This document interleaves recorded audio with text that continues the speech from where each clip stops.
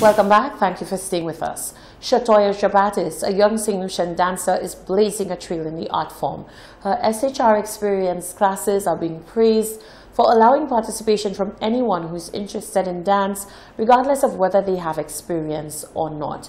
She is now preparing for an annual showcase, and she spoke out on the need for development in the local dance industry. Shaka Wooding reports.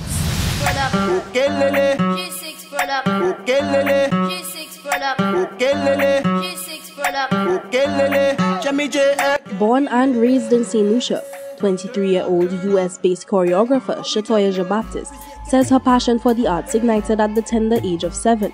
She now resides in Baltimore, Maryland, where she studies theater design and production.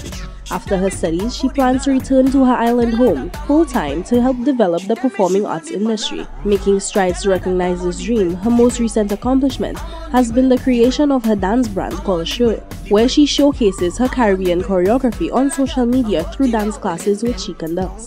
Having performed all over St. Lucia, the Caribbean, and in the USA, Jabatis says the show experience affords her the opportunity to educate local dancers on the international industry and means for advancement through her own personal experience. So Show is actually a dancer and choreographer who focuses on bringing people together, bringing dancers together, breaking the barriers in the dance community in St. Lucia. And this is one of the main reasons I want to do the Show experience. I feel like more can be done with dance in St. Lucia. And the Show experience is all about a culture exchange, about networking, about bringing all these different dance groups together to prevent, again, the barriers. The Show experience creates an avenue for sharing dance culture and building networks in local, regional, and international dance communities. Jabatis says having been exposed to unsafe stages, unfit changing rooms, and lack of basic equipment, she remains concerned for the facilities currently available for dancers in St. Lucia.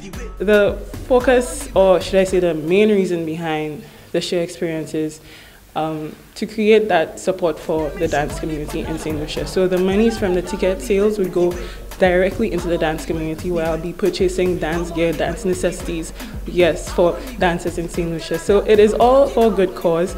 The full-day workshop is slated for Saturday, January 11th, 2020 at the Sportivo Gym in Rodney Heights, and will provide dancers with the opportunity to practice various dance genres such as Afrobeat, soca, hip-hop, dancehall, and the popular St. Lucian traditional folk dances, in classes taught by 5 international and local choreographers. Port 7 News, I am Jacques Wooding.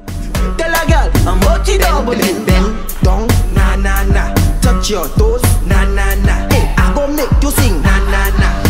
Queen of Grocery and recently crowned Caribbean talented teen Queen Cassandra Edwards says young people should make it their 2020 resolution to adopt positive habits and attitudes. Edwards, who has a background in theater, strongly believes that the involvement in the arts could help resolve several social ills plaguing the youth of the Caribbean. From her days at the St. Joseph's Convent, Cassandra Edwards has been heavily involved in the arts and community volunteering. She says her pageant journey has afforded her the opportunity to marry the two, as she will use her platform to embark on various youth charity projects aimed at increasing the involvement of young persons in the arts during her double reign as the Queen of Grocery and the Haynes Smith Caribbean Talented Teen. Edwards, who has personally seen the benefits of theater arts on her academic and social development, says simply beyond keeping them occupied and out of trouble, involvement in theater fosters holistic development. It is an opportunity for you to express your feelings, portray who it is that you are, and put on different characters that can be very therapeutic and also help with persons that have low self-esteem, if you have emotional problems, trauma. Theatre arts helps with that. And being the Caribbean Talented Teen, I do want to keep in touch with my fellow delegates throughout the region and see if we can come together to spread positivity, good words, and everything throughout the region and not just in St. Lucia. Edwards encourages young people to remain consistent and genuine above all, especially in situations of social adversity.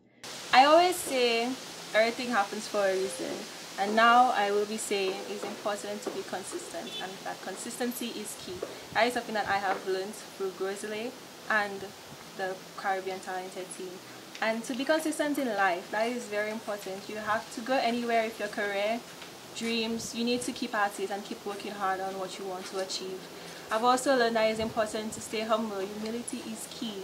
You never know what is going to happen. So you're going to have to be nice to whoever it is that you are and be genuine about it. Don't put on a fake smile.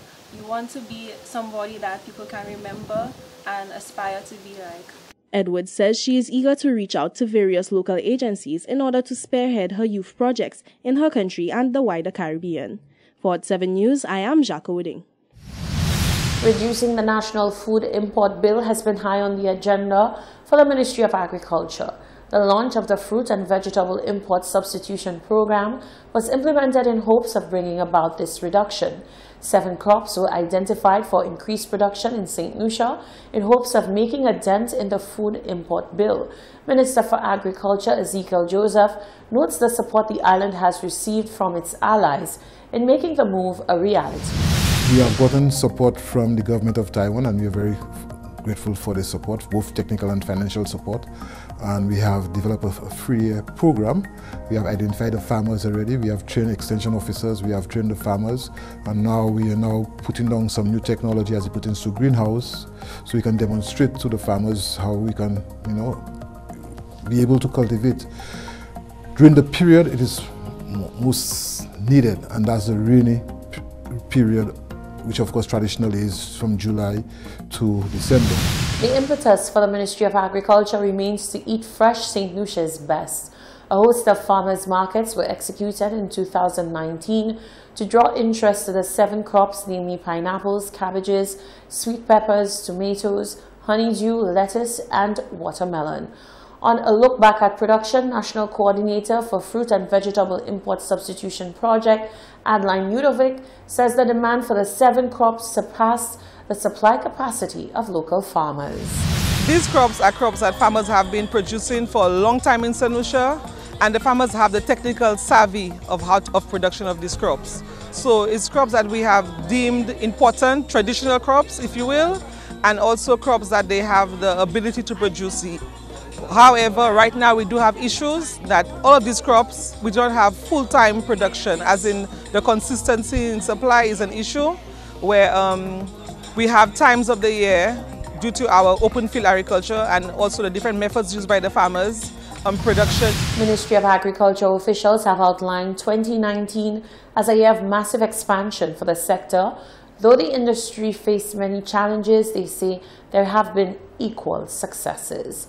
This is the Hot 7 TV Nightly News. Stay with us. Sports and weather are all coming up after the break.